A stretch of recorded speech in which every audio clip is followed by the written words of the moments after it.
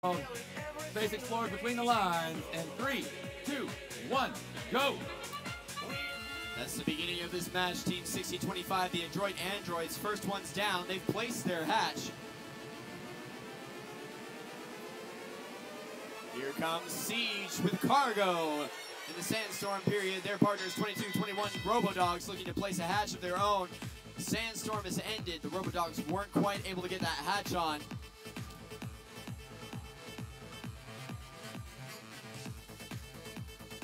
Team 6025 Adroit Androids doing a little spin there.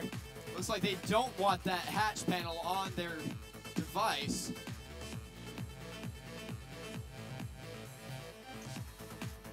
Another cargo in the Red Alliance cargo ship from Siege. Their partners, the Guardian Angels, on the far side from the audience, having a little trouble getting some cargo in themselves. A little bump from Siege pushes it in.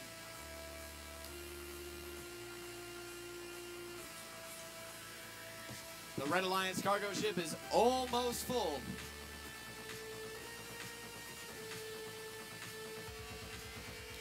So Team 3337 Panther Robotics having some trouble moving. They are not mobile at all.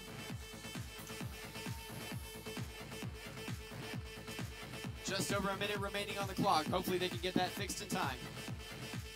Team 7648 McMainframe, the Blue Alliance robot on the red side, playing defense, trying to prevent Siege from scoring in the rocket. Adroit Androids places cargo in the Blue Alliance cargo ship.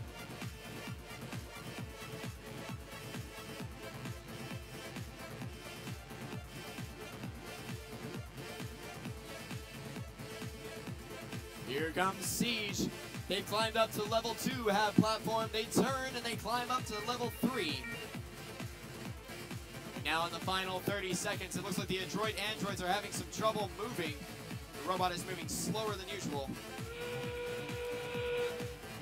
Their partners, 7648, headed for the half platforms, blocked by Panther Robotics. Siege having some trouble getting up on that level 3 with 5 seconds remaining. They're up.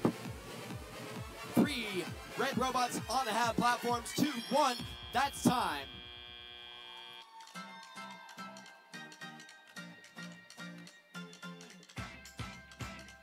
Alliance with 53 points. The Blue Alliance is 23. 4, 5, 6 Siege is now in the top 8 ranked teams.